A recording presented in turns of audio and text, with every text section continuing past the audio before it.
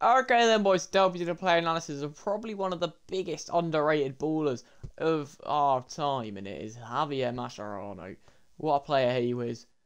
Let's just quickly have a look at how much you think he's going to get upgraded. I think he'll get upgraded by 1, boys. I reckon there's about a 50% chance he might get the 2 upgrades. So we might be looking at a 92. We're probably going to be looking at a 91 though. So he is 5'9", medium height, 3-star, 4-star, right-footed and controlled. That is a fairly nice start, boys. Actually looking like Kante there a little bit. Which I like. It's actually a fairly good start. He can play centre-back, but I'd recommend against it. I'd keep him in the CDMs, but he so famously, played.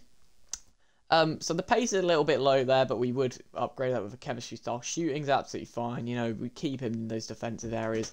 As long as his heading accuracy is okay, which is 77. It's okay.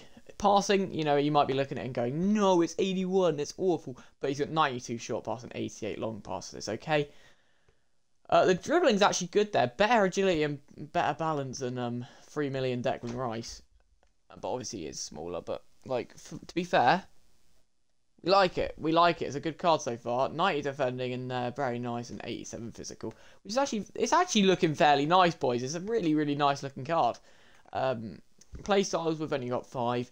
He's got long ball plus and slide tackle plus, which is okay. I like using slide tackles at the moment to block. So that could be good. Intercept, jockey, and ping pass. So actually a very nice card, boys. I thought this one was going to be absolutely dog. But if you manage to get a playstyle on the pace and maybe the dribbling there, it's actually going to turn into a fairly good, very, very good player. Plays much above his price there. I'd say he's probably like a 500, 600k player there, boys. So maybe buy him instead of Yaya Toure. Maybe that chat needs to be added.